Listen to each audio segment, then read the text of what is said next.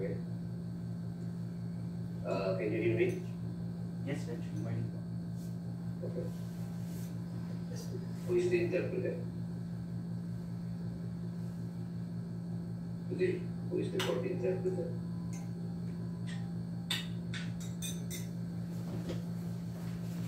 Can you hear me?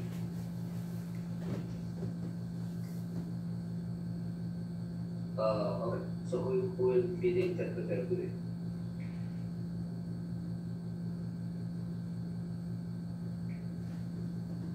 Judge, for the first case po, for grave oral defamation, it's Tia.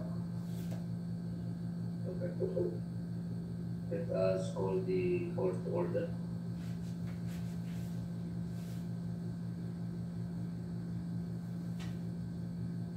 Miss Pia. I just had trouble with that. Honorable Judge, Judge Kitty Gonzalez is now presiding. Let us all pray the ecumenical prayer for the courts. In the name of the Father, the Son, and the Holy Spirit. Almighty God, we stand in your holy presence as our supreme judge. We humbly beseech you to bless and inspire us so that what we think, say, and do will be accordance in your will. Enlighten our minds, strengthen our spirit, and fill our hearts with paternal love, wisdom, and understanding so that we can be effective channels of truth, justice, and peace. In our proceedings today, guide us in the path of righteousness for the fulfillment of your greater Lord. Amen. Will you call first case? First case, criminal case number 999-100. People of the Philippines versus Arturo Lalapit Isiguro for initial presentation of defense evidence. Okay, that's it. Good morning, Judge. ACP Sinabelen appearing for the state. Good morning, Judge. Attorney Roberto Damian, under the authority of the prosecutor. You refer to the court. Sorry, Your Honor. Sorry, Your Honor. You just meeting a judge out on the street. Sorry. You refer to it as that. I apologize. Your Honor. Next. Defense. Good morning, Your Honor. I'm Attorney Amiel R. Secretario of Villalon Law Office for the accused, Your Honor. Attorney Michael Villalon, Your Honor, counsel also for the... Okay. Do you have a witness today? Defense. Yes, Your Honor. Our witness for today is Ms. Ferrer, Your Honor. She is using the account of Ms. Isha Eda Ferrer, Your Honor. Okay. Does she have a judicial affidavit already? Yes, Your Honor. We already submitted the judicial affidavit and we already furnished the adverse counsels, Your Honor. It attached to the record that was forwarded to you. The judicial affidavit of witness Ferrer. This is the third case, is it not? The defamation case, Your Honor. Okay.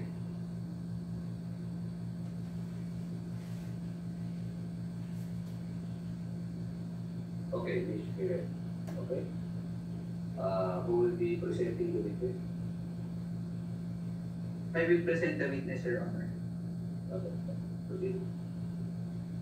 This witness, please raise your right hand. May I come to the witness stand, our witness, Your Honor, in the name of Ms. Misha Ferrer. Okay, Ms. are you present?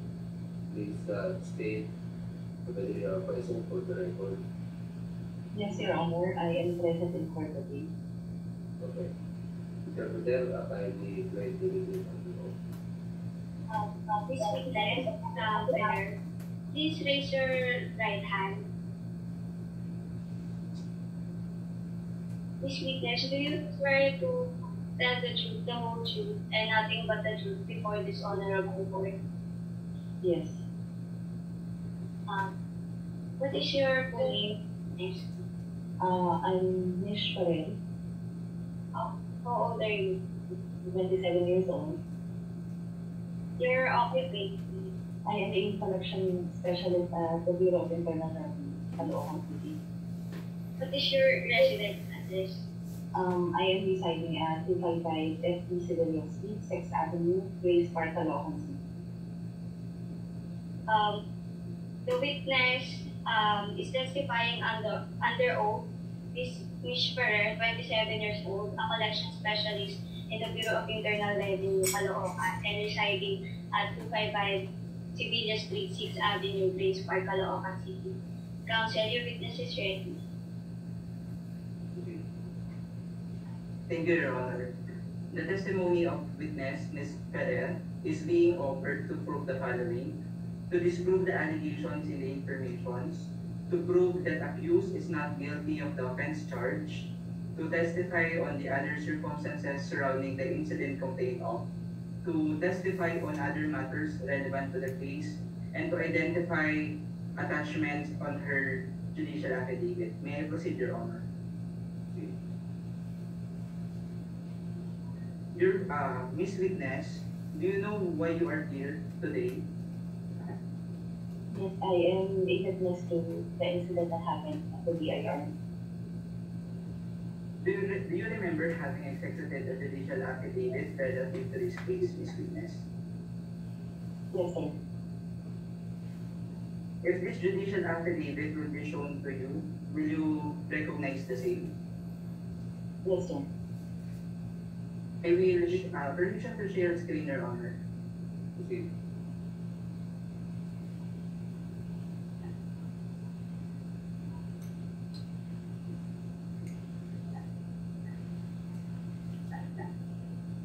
Miss Witness, well, I am sharing my screen. Can you see my screen, Miss Witness? Yes, sir. There's a judicial affidavit, a 5-page judicial affidavit. Can you go over the same, Miss Witness? Yes.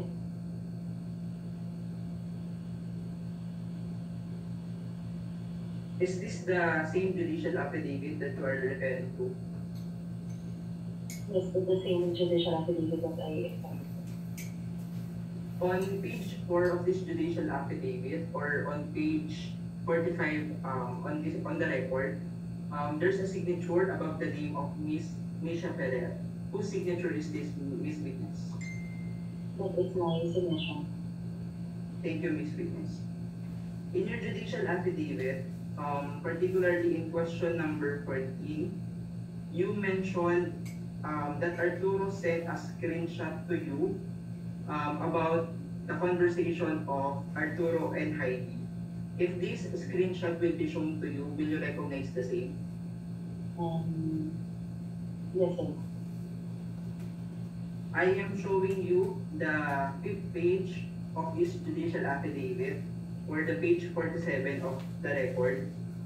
Is this the same screenshot that you are referring to? Yes, it's the same screenshot that was shown to me. Thank you, Ms. Witness. Your Honor, the screenshot was provisionally marked as Exhibit 2 during our pre-trial. May we request that the same screenshot be permanently marked as Exhibit 2 for the accused, Your Honor. Okay. Prosecutor. None, Your No objection? No. For the marking? No objection. Okay. Was there already comparison made between the screenshot being shown and the form?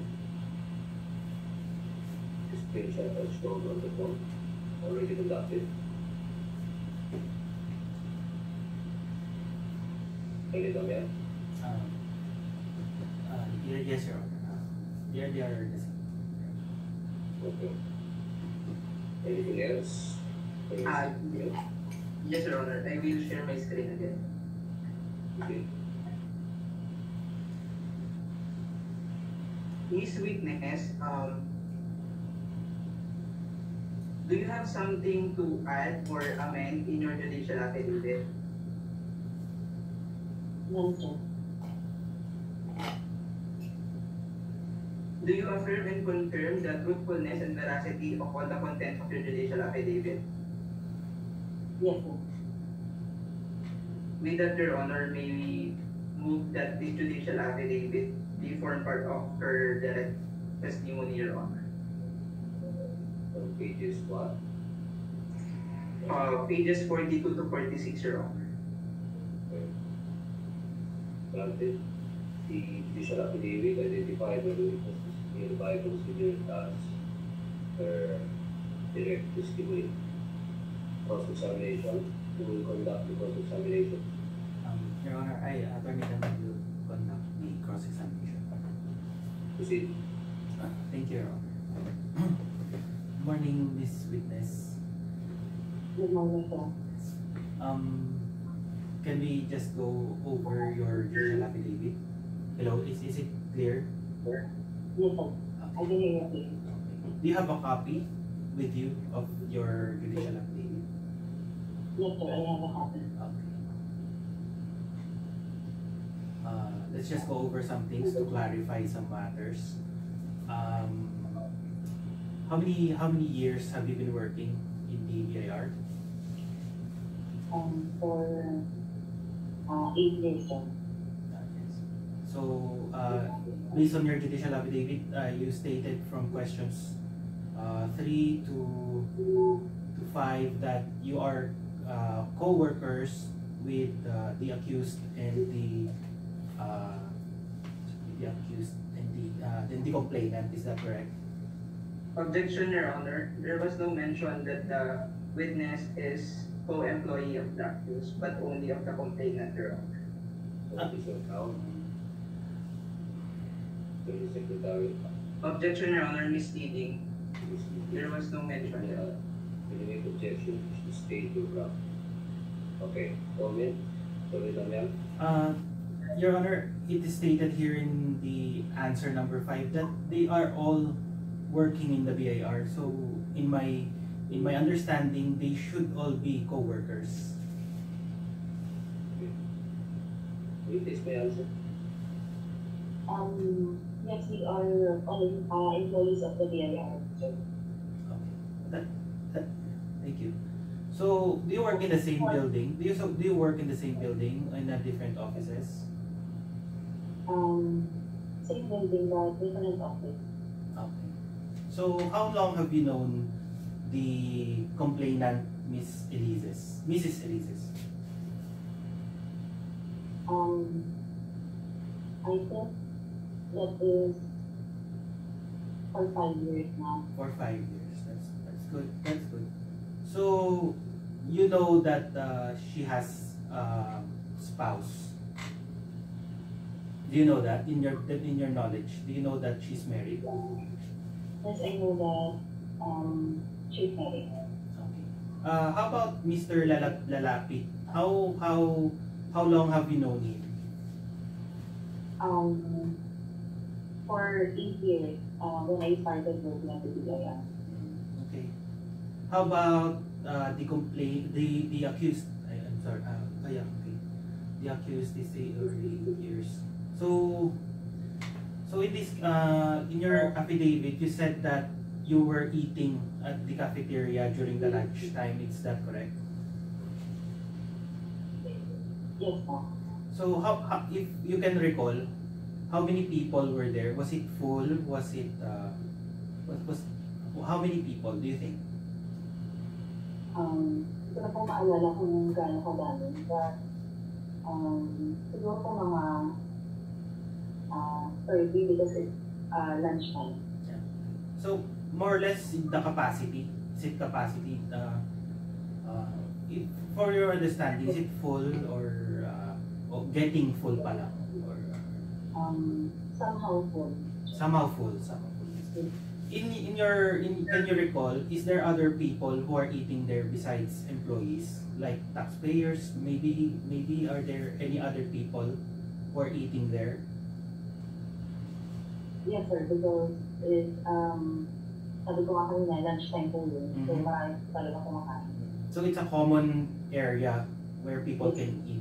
That doesn't matter if it's a BIR employee or a taxpayer or non-outsider. Is that correct? Yes. Okay. Yes, Yes. it's an So in your affidavit, you said that you were sitting just a table away. I think it's Yes. right here in answer number 7. You said you were sitting just a table away. So can you describe that? Can you elaborate? What is a table away? Is that how many meters is that?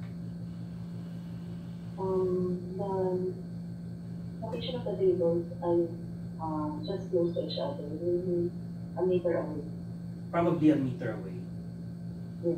So probably because in this in your affidavit number 7, you said that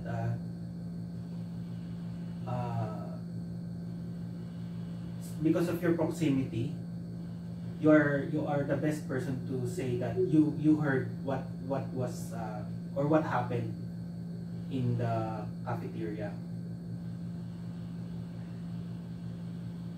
Miss Midwest, can you remember? Do you know what is Your Honor, the the case? witness is not yet does not. Sorry, Your Honor, I don't have a question yet. There is no question yet. There's no question. It's not need to react. Anyway, they should ask questions already done. I apologize, Your Honor. Miss Witness, do you know what we are trying here today? Do you know what case we are trying here today? Yes, the incident happened on February 5. No. I read the rephrase. Do you know what case is being charged against the accused?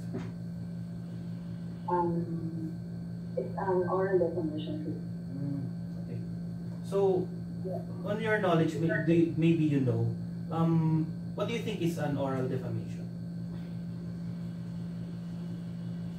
Objection, Your Honor, opinionated. The question calls for an opinion. Oh, Question okay. is sustained. I'll just withdraw it. Next question. Okay. So stated here in your affidavit, did you see the accused go over the table of Miss Elises and Mr. Manlutaw? Did you see that? Yes. So you stated here that the accused, Mr. Dalapitan, did say something to Miss Elises. Is that correct? Sa naaalala ko po, sa sinabi niyo, naalala ko na lang po, hindi ka nakontento sa asawa mo, pati pa boyfriend mo. Okay. Those are the words that I remember. If in event, did you remember that there was swearing? I'm sorry, sir?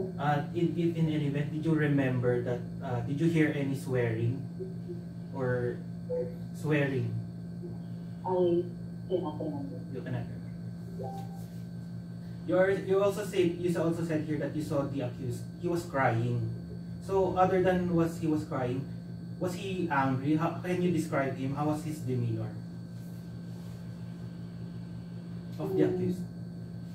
He's not really angry, but more on he was crying and sad of the incident. So can you describe? If you can recall, how loud was his voice? Somehow loud that many people can hear it. You think everyone has heard it? In your opinion, do you think everyone heard what the accused said?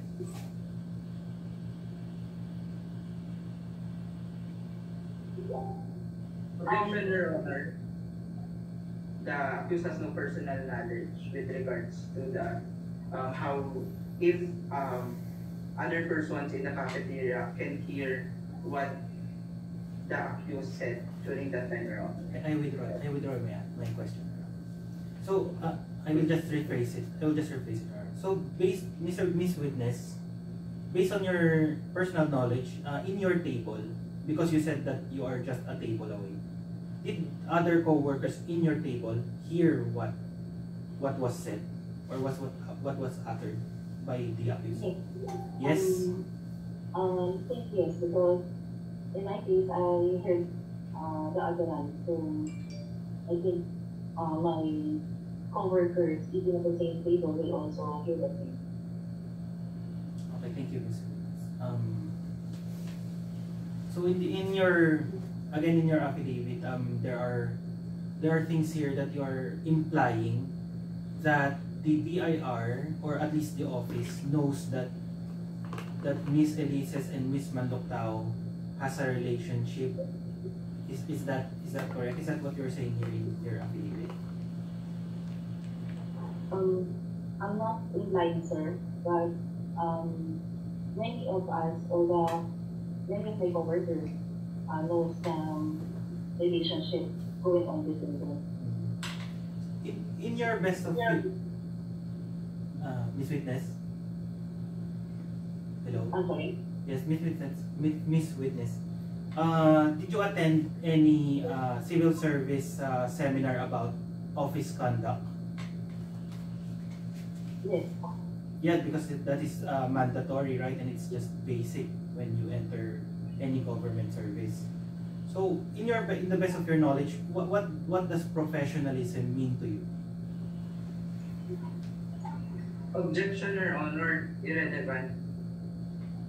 What is the point of your assessment of irrelevant? Just trying to establish, Your Honor, what is the point of view of the witness when it comes to office conduct and professionalism?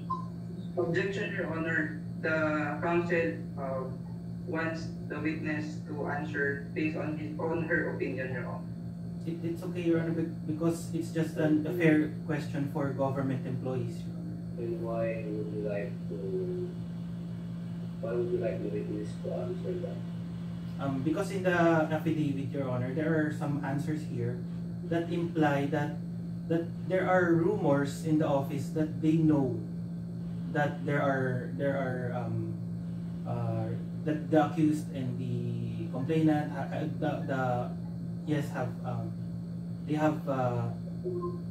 they have relationship with each other, or Particularly the part of the judicial affidavit. Here in example, Your Honor, here in question number 20, the witness in our affidavit said that the office knows that the accused and the complainant they already have past altercation. Objection, Your Honor, misleading. The witness did not say that it were rumors, Your Honor, but those knowledge or common knowledge from the office of the BIR. Wait, you are referring to question 20. Yes, Your Honor. They were summoned by the chief of the department and ID shouted at Tulo. But it was scheduled on the same day. Yes, Your Honor. What does your question have to do? Yes, Your Honor. Your Honor, because I was also previously a government employee, I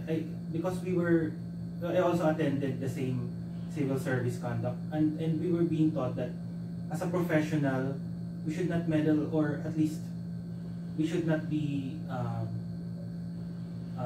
in the personal lives of others. It is not professional to be talking about.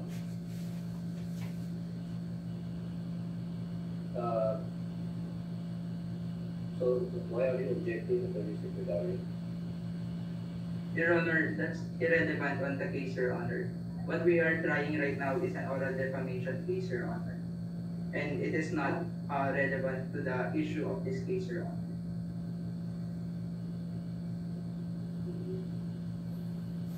You should ask Okay, question that has the basis for the judicial I'll just rephrase my question, Your Honor.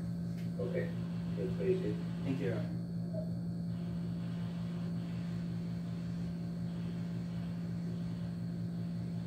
See, Yes, Your Honor. Miss Witness. Hello, Miss Witness. Yes, sir. I can hear you. Yes. So let's just focus, because the good counsel said that we should just focus on the elements of the case. So Is it okay if we go one by one with the elements of the case? Objection, Your Honor. The witness is not a lawyer, Your Honor. He cannot answer on the question of the private prosecutor. Your Honor. I withdraw, Your Honor. I'll just rephrase. There is no question yet. Yes, Your Honor. Yes, Your Honor. There's no Anyway, question. if you want to know something from the witness, you don't need to ask for her permission. Just ask it. Because she is under oath and she has to answer. Yes, Your Okay? Honor. Thank you, Your Honor. So you proceed.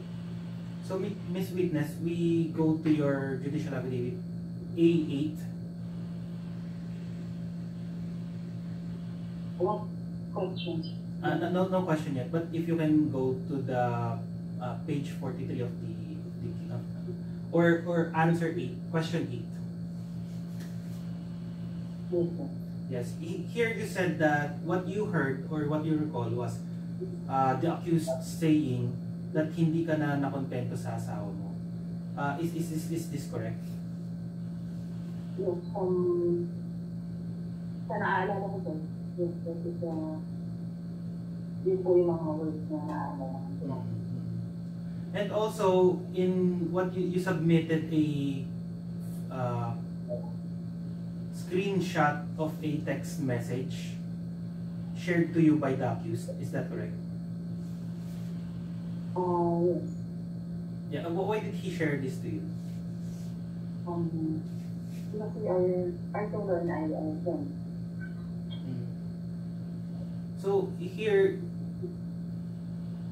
what was only, is this the full text or is there other parts of the conversation?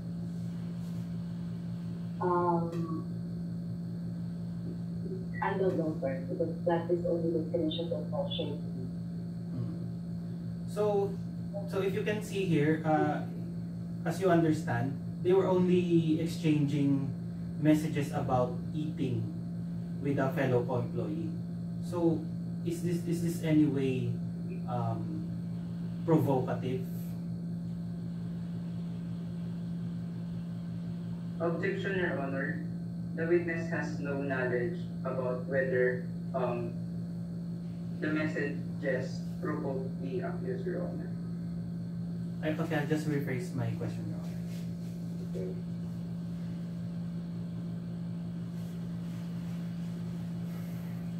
In your affidavit, Miss Witness, you said that after the accused said those words, Miss Elises walked out of the cafeteria. Is that correct?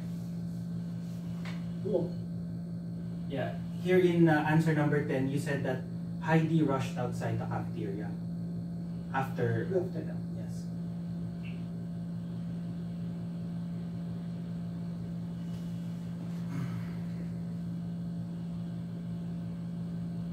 So, Miss Witness, do you think that because she walked out, was she humiliated by the incident? Objection, Your Honor.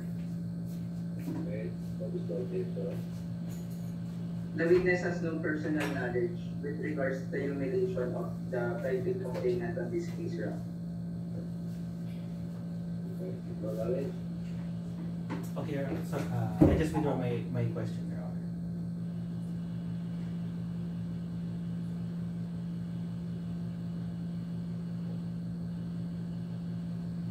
So, just a few more questions, Miss Witness, so we won't take your time. Question 19. Let's proceed to question 19. Yes, sir. So, here you stated that because for you, you think that the office knows that there is a relationship between Miss Elises and Mr. Manduktao, and for you, the office knows that there's a relationship between Mr. Manduktao and Mr. Lalapit. Is that correct?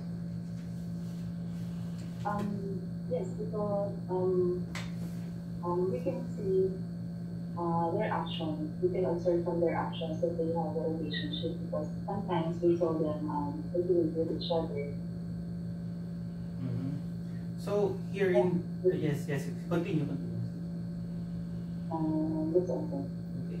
So in answer number 19, you said that you were not surprised at all that the accused said those words. Is that correct? You were not surprised. What I meant with that is we are not surprised that the incident might happen, not with the words of the accused. So why do you say that you're not surprised? Because based on our observation, since that we knew that Galati and Rodrigo had a relationship, and Rodrigo is also having some intimate somehow a relationship as well with Harvey, based on our observation. So we're not surprised that there will come a time that there will be having a confrontation like what happened. Okay. So do you think that it was already building, not just on that day but previously? I don't have knowledge about that. I cannot say. Okay. So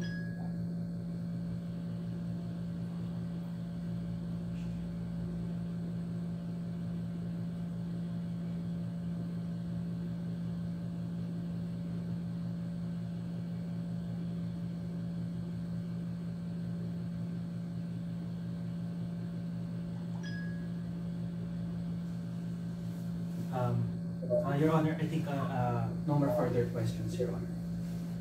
Okay. Your Honor, we would like to clarify some questions, facts with the Honor. Your audio is quite problematic. I don't know, maybe you can make some adjustments. One moment. You have a echo.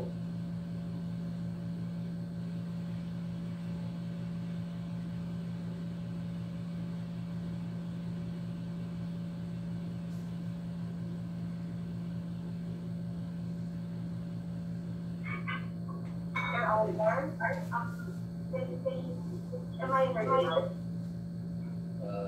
We can hear you, but it is echoing. I don't know why. There's a feedback. Your Honor, Okay.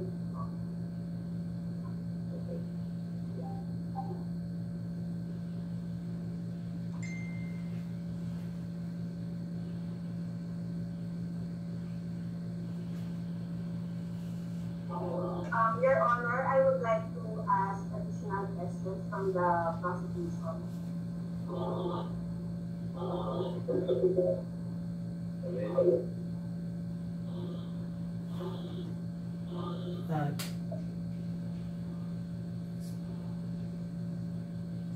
Sorry, Your Honor.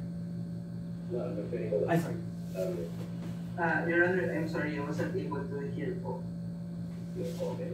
Because there is a motion from Fiscal Belay, which you will be asking additional questions. No objection, Your Honor. Okay, proceed. Fiscal. Thank you, Your Honor. Ms. Witness, you've mentioned here in question A7 that in answer to the paper, that the accused confronted Heidi. What does confrontation mean? What is confrontation? Or how, Ms. Witness, how did the accused confronted the private complaint in this case?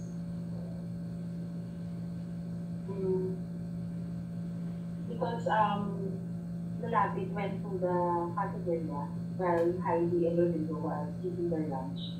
And he went straight to them and said those words. Okay. Can you describe the how reaction or how did he mention or how did he utter such words in the private complaint? Um, he was actually in sad voice and somehow he was already crying. Maybe somehow, as I can see from my observation, disappointed. Okay, so disappointed, sad. Um, what about his voice?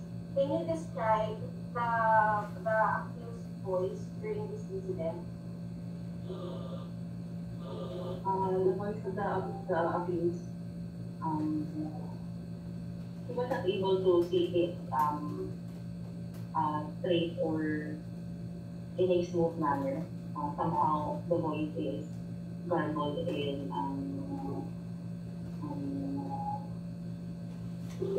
not really that clear. Because maybe because of the emotion. Okay, then after the incident with witness, did you talk about such incident with your other co-employees? Was there any mention about such incident after February 5? Um, Regarding that, we did not actually talk about it because our supervisor already informed us not to talk about any issues regarding that. And since that case is already discussed at the department's office. Okay, Miss Witness, when said that your head prohibited you from mentioning the incident, right? Not mentioning, but he just advised us not to dwell on the issue or to discuss the matter anymore. Just not to add to the issue. Okay, yes. Here in your official ACTA, you mentioned that it is a common knowledge that Heidi and Mr. Manduk now has a relationship. Am I correct? Yes. So if your supervisor prohibited you from divulging much further with the said incident, why is it that if such relationship have a common knowledge to the office, why was there no mention from the supervisor or why did your supervisor did not confront the said relationship with those parties involved? Objection, Your Honor. The question why the supervisor did not prohibit the other employees, Your Honor. The witness has no personal knowledge regarding that, Your Honor, and the witness cannot answer that question, Your Honor. It is incompetent to answer that question. This one. Ask another question. Okay, Your Honor. In answer number 8, Ms. Ferrer, you've mentioned that hindi na nakontento. What is hindi na nakontento? What do you mean by hindi na nakontento? Objection, Your Honor. The phrase hindi non-contento. The witness, the counsel is trying to get an opinion from the witness, Your Honor. Your Honor, Who uttered that?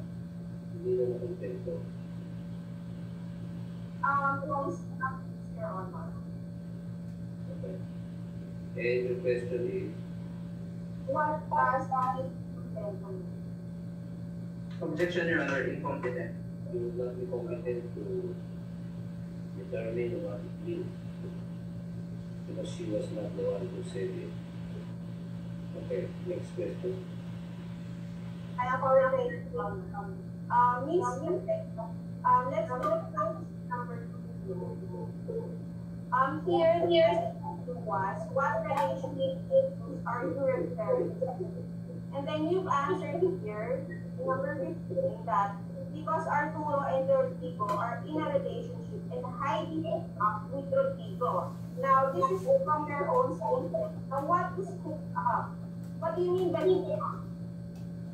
um, na nakialam siya dun sa relationship ni Arturo at Rodrigo.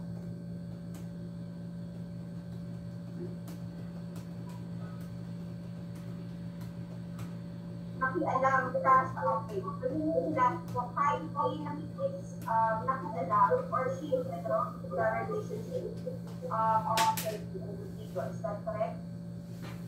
I'm sorry, Crystal, I did not hear you. Okay. So you're saying that hook up means that IT meddled or nakitlam the relationship of Rodrigo and Arturo. Is that correct? I'm sorry, Your Honor. I'm trying to decipher the question of the good public prosecutor, but it is hardly understand, Your Honor, from my end. The question is,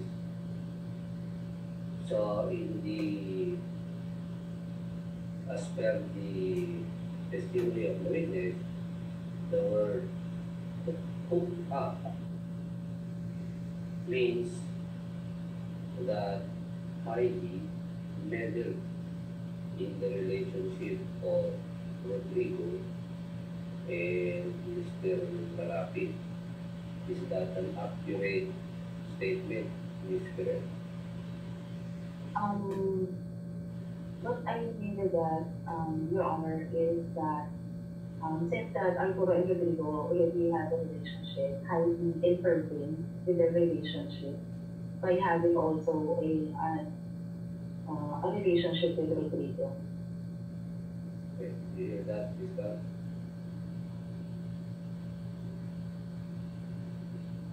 We cannot hear you, Ms. Bell.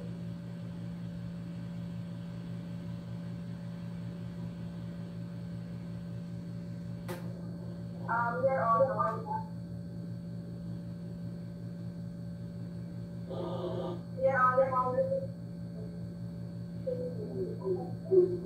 We can hear you, but you have an echo or a feedback. I don't know. Maybe you have two devices that you are using.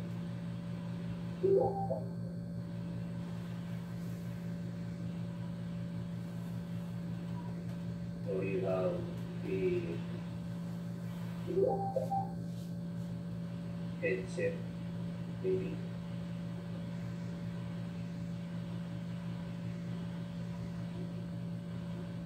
So maybe you have two devices, so you might as well turn off the other video you have.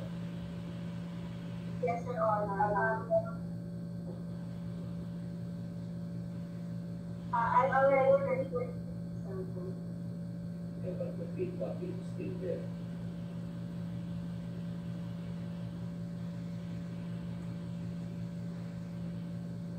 Do you have a headset? Your Honor, may I request for a Yeah, second? you're already okay. You're good. Okay. Continue. Okay. Okay, going back, Miss Witness, you've mentioned that they have a relationship. You said it made you feel that they have a relationship, right? Yes. Okay. So did the private complainant, Mr. Malugaw, admitted to such relationship? Arturo mentioned to me. But please answer yes or no. Objection, Your Honor. Your Honor, the question is answerable by yes or no. I was asking the witness if the private complainant and Mr. Malugaw admitted to such relationship. To the witness? The relationship, Mr. Honor. Did they admitted to the witness or to the police?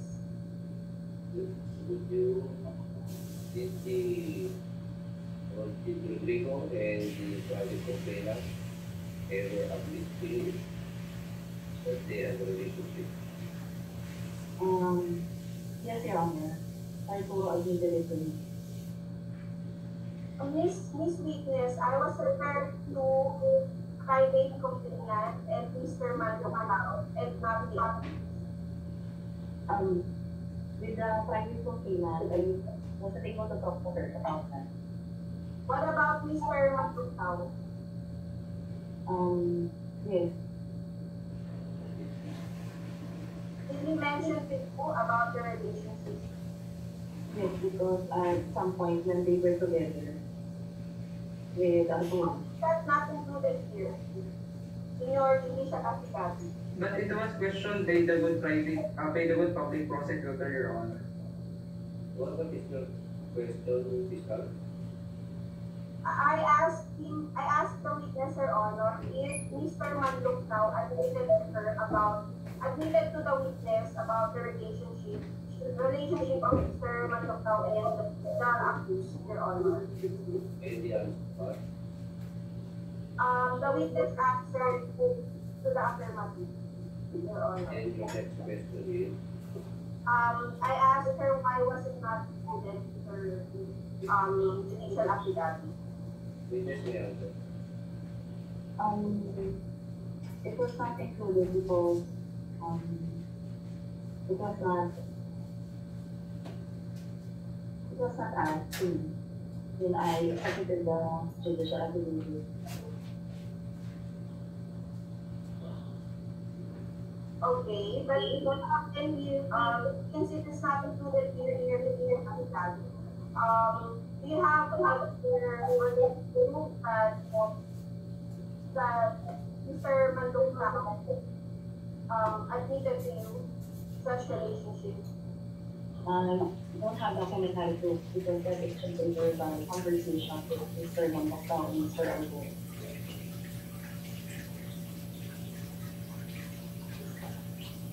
So you cannot prove this again, right?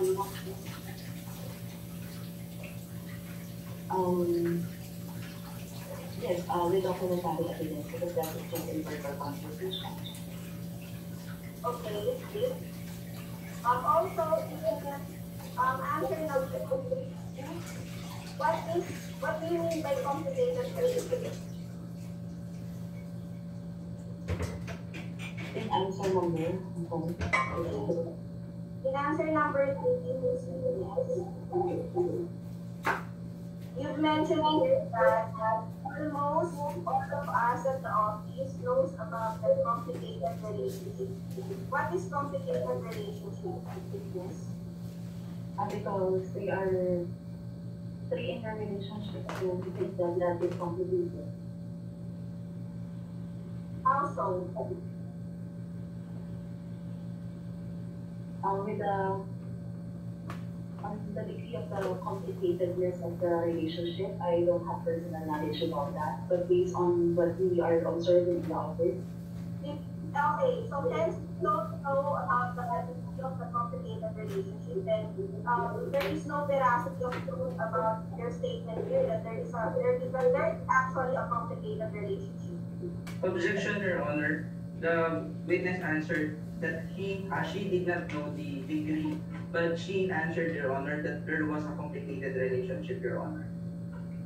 Yes, Your Honor. However, the witness here is only implying based on what the accused has been informing her about such relationship, and she cannot even prove the same. She cannot even prove the relationship that there is an actual relationship between the private complainant and Mr. Mandokao. Your Honor, Wait, isn't it that you already asked her what she meant when she said complicated? Yes, Your Honor. And her answer is She did not know. because there were no, excuse me, Your Honor. The answer of the witness when she was asked what is complicated is because there are 3 persons in a relationship, Your Honor. Okay. So that is her answer on why she thinks it's complicated. Now, Yes, Your Honor. that is her opinion of complicated. Because Yes, Your Honor. I was asking about what what she meant by complicated relationship. Yes, you already answered. He said because there are three. So for her, the fact that there are three relationships is complicated. Is that what you said, Madam Edwin? Yes, Your Honor. That is the reason why you say it is a complicated relationship. Yes, Your Honor. That is what I meant. Now, for other people, you would agree, it might not be a complicated. Correct. So that's just your opinion on the concept of complicated. So what's complicated for you, Pascal, may not be complicated for other people. Okay? So let's Understand, Your Honor. proceed to another topic. Yes, Your Honor. One last question. Miss Witness, you mentioned to the private prosecutor a while ago that there is an intimate relationship. You use the word intimate. What, how can you say that there is an intimate relationship between Mr. Mandokao and the private prosecutor? Because at one instance, he saw or I, together with the accused, so Mr. Matutao and Heidi, kissing each other at the fire scene. So, is it? Kissing? Was it kissing? Yes, at the fire scene. Okay, sorry, follow-up question. But you've mentioned here in your judicial affidavit that you implies intimacy because you've seen Rodrigo embracing Heidi. So why is your statement conflicting your business witness? You're saying now, you're saying under oath that they kissed, while in your judicial affidavit, you've mentioned here that intimacy, there is intimacy because Rodrigo was embracing Heidi. So the question is, The prosecutor here, why is there a conflicting statement from the witness? Why is her statement, Your Honor? particularly why was that part about kissing not included? That be your question. No, Your Honor. It's about the because the statement is now stating that there's intimacy because Rodrigo fixing Heidi. However, there's a judicial affidavit. There is she mentioned here that there is intimacy because Rodrigo was embracing Heidi at the parties. Hence, there's a conflict in her statement, Your Honor. So you want it is to be there will be consistent. Yes, Your Honor. Okay. With this may answer. Because what I saw is Rodrigo was actually embracing Heidi at the time. And the face of Rodrigo is somehow near the face of Heidi. So in that instant, I also I can also say that Rodrigo is also kissing Heidi on her cheek. Okay, so Miss Witness, somehow you can say that, right? Yes. Somehow, right, Miss Witness? Yes. No further questions, Your Honor. Okay. Just two questions, Your Honor. Okay. Miss Witness, you answered when the good public prosecutor asked you that you saw the private complainant and Rodrigo at the fire exit. Is that right? Yes, sir. And you were asked, and you answered that they were kissing. Is that right? Yes. But you did not really see those two persons kissing. Is that right? Yes, sir. But you were sure that those two persons embracing each other or hugging each other, is that right? Yes, I am sure of that. No further question, Your Honor. Okay. Ano ba? Ano ba? Yes, Your Honor. Ano ba? Okay. For the cross, Miss Witness,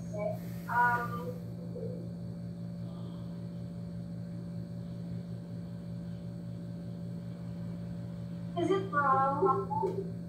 Is it wrong for a married woman to hug another friend?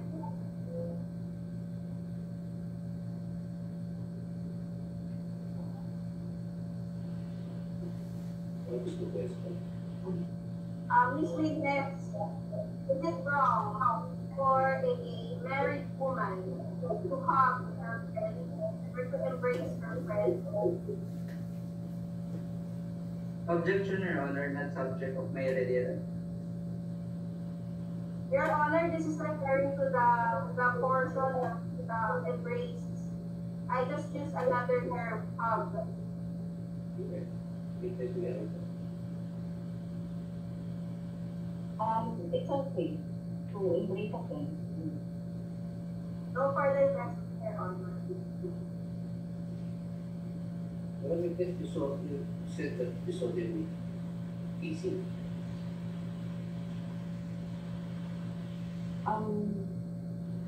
Or I'm not? sorry, Your Honor, because was just confused earlier with the question. What I saw is they were embracing each other in I see. yes, in How many times did you see them embrace? in that one instance that is just once at that instance. How long did they embrace each other, if you can remember? When we were observing them, maybe less than a minute, but we already left that place because Antoro become emotional at that time. So we did not confront the two. And we just left. And did not Arturo confront them right on that moment?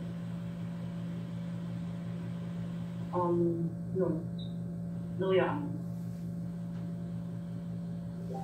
Did he ever tell you why he did not confront them immediately? He did not actually tell me because he was just trying to convince me and he refused to talk about it.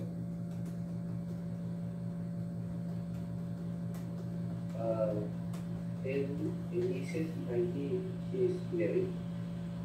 Is that correct? Yes, sir. Did you not report that to proper authority? No, sir, because I don't want to intervene with their relationship, and I don't want to also to add up to the burden of the relationship. How about Rodrigo? Is he married? If you know. As far as I know, sir, he is not married. I don't know. Not sure about that. No questions? What about the Number 10, Attorney Secretary? May I ask one question, Your Honor? Is it? Just one. So, Miss Witness, you mentioned that you were with the accused, Arturo Lalapit, when you saw private complainant and Rodrigo hugging or embracing each other at a car exit. Is that right? Yes, sir. So, even you do not have the documentary evidence to prove that there was engaged and embracing each other happened during that time, there was a person who can testify and witness that there was indeed such having transpired. Is that right? Yes, I was with the article at that time, so you can testify about it. That's all, Your Honor. Okay, the witness is excused. Thank you, Mr. Thank you, Your Honor. So she will be your last witness for the defense, for the secretary.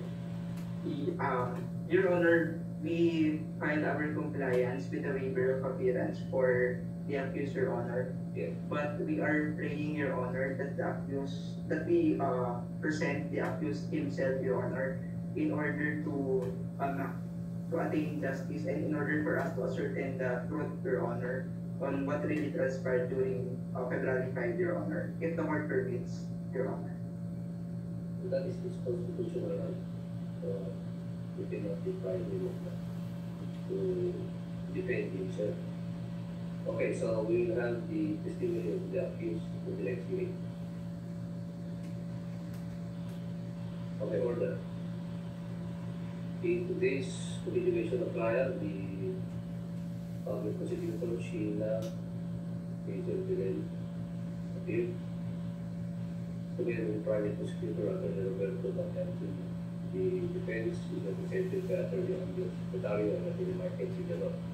The defense presented its first witness today in the person of Alicia Ainer Ferrer, who completed her testimony. Trial shall resume. The defense likewise manifested that they have previously waived the appearance of the accused.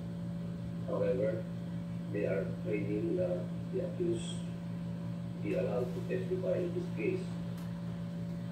The court granted the motion considering that such is the constitutional right of the accused. Thus, trial shall resume on April 31, 2021 at 9 o'clock in the morning. The defense is directed to submit the judicial affidavit or the next witness at least 3 days before the scheduled trial date, furnishing a copy thereof to the adverse counsel. So order. Let's have a 5-minute recess so that Your Honor, yes. excuse me lang po. Ang Saturday po ay May 1 po ata. Is it May? No, April 31. Yes, Your Honor. Okay. But perhaps I understand you cannot extend this because you already started your review by May. Is that correct? So Yes, Your Honor. Some of the students po. we will wrap up. It's a holiday. You're not going anywhere. So do you have activities on a holiday? I would rather that we finish trial next week because bar review starts. I understand bar review starts May. So that we will no longer and I think the lectures will be conducted on weekends. Is there already a starting lecture on May 1? Bar review. Yes, Your Honor, we have a civil law review lecture, or review lecture on May 1. Oh, okay. That's the holiday. Yes po, Your Honor. Okay. So how is it? What time? It's from 8 a.m. to 5 p.m., Your Honor. That's no problem. If we can meet, Your Honor, at night, Friday or Saturday night? Saturday night po, if you are amenable po. Okay. I'm available. Okay, so trial shall resume on May 1, 2021 at what time? 6? 6 o'clock? Everyone available? Your Honor, is it okay if it's 7 p.m. if you're amenable? Okay, so 7. If Your Honor. 7. Indeed. Your Honor, permission to leave. Granted. Thank The you. we will have a 5-minute recess and then we will resume. Okay? Your The court is now in recess and shall resume in 5 minutes.